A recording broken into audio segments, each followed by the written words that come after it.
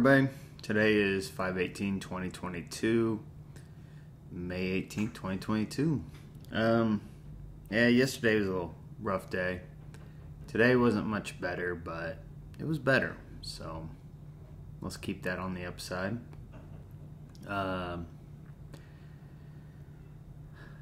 Work actually wasn't too bad today. It was, got to listen to a few podcasts and just work, I don't know what they got going on with our AC there, but whenever it's hot as hell out, the AC barely works. And then whenever it's cold or, not so when you don't need AC, it's blasting. I mean blasting. And I sit right under a vent, so it's like it blows on my neck the whole time. I'm freezing in there. I am freezing in there. I don't know what's wrong with it. I'm sure there's some. They've tried to fix it like 800 times, and they put a new digital monitor on it too, and nothing's changed, so who knows. It's some kind of trigger that's probably our sensor being set off that tells it to kick on, and it shouldn't be, but I don't know. I'm freaking freezing. It's bad when I got to wear a coat or a hoodie or something in the middle of summer to work. Yeah. All right. But after work, like I said, didn't do much. Just did my work and listened to podcasts today, which I'll talk about the podcast I listened to. But the WOD today. So going to the gym. Got there a little early so I could warm up my front squats since they were in the workout. But just to see how my knee would take it. My knee's still tender, still sore. The good thing, it wasn't like a ton of weight. So that's a good part. But the WOD was 5 rounds. And each round was 3 minutes. And what you did is, it was 35 calorie row, which ate up about a minute and a half, anywhere between a minute and a half to 2 minutes, depending on how fast you rode and how consistent you could stay on the rower. So my first one, I got done in a minute and a half, no problem. With that remaining time, he wanted us to do max front squats. But the way it was set up, in round 1, you did 185 pounds. This was all advanced. I did advanced today, the highest level you could do today. Just because 185 is not a lot of weight for front squats for me. Or so I thought. And then the next round, it was 155 pounds. The third round, it was 135 pounds. The fourth was 115, and the last one was 95. And, you're fresh that first round, so let's do the heaviest weight first. That's how you had it set up. So, those being the 5 rounds, there was no real set goal. It was just how many can you get. So, the stimulus was just keep the row under 2 minutes and try to have at least a minute plus to work on your front squats. I ended up getting 60 total. So that's what, 12 a round is what it averaged to. I had a couple 15 rounds. I had a 12 round. I had an 11 round. And I had a 7 round. The 7 round was the heaviest weight, 185. My legs just felt weird right after that first row. I think I went a little too hard. And then after that, my worst one was actually the 4th round. I just fell apart on the row. I literally had 40 seconds to do it, and I was just so gassed.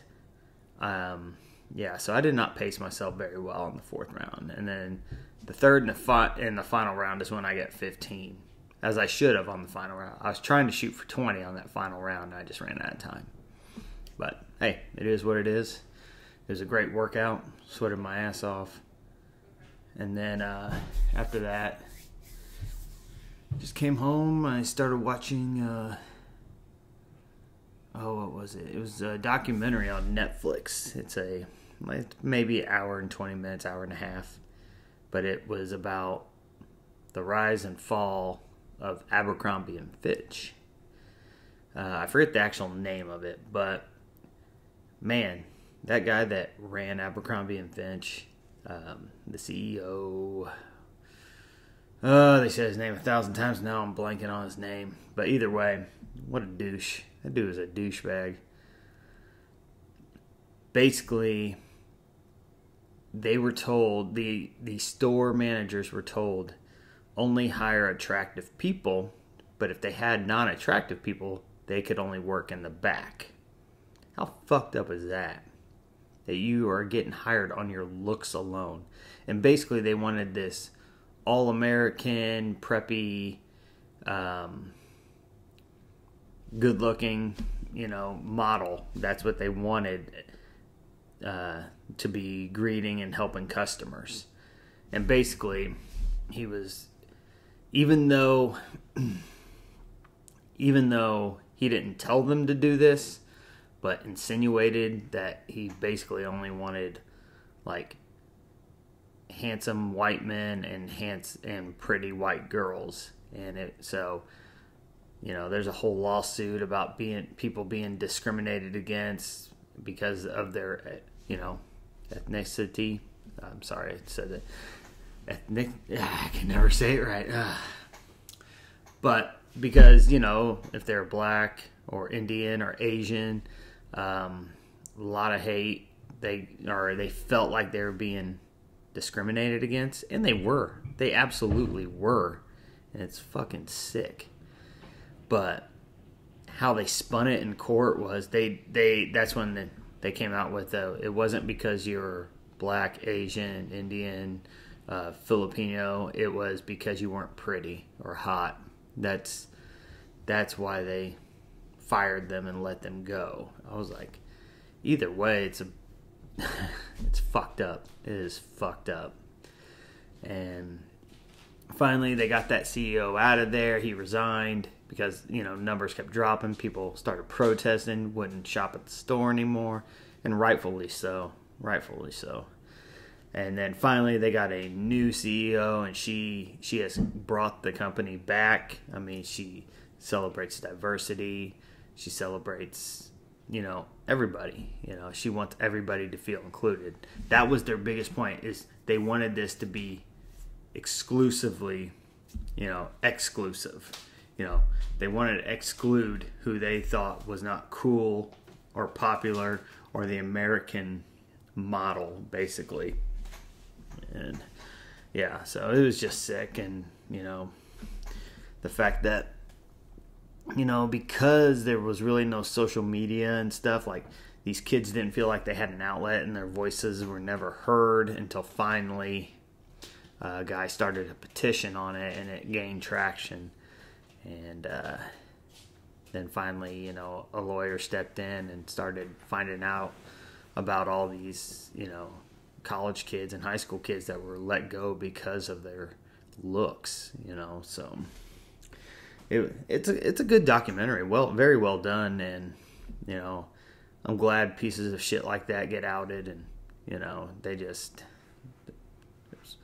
we don't need that shit here. If you're gonna base something on somebody's looks or their color, just get the fuck out.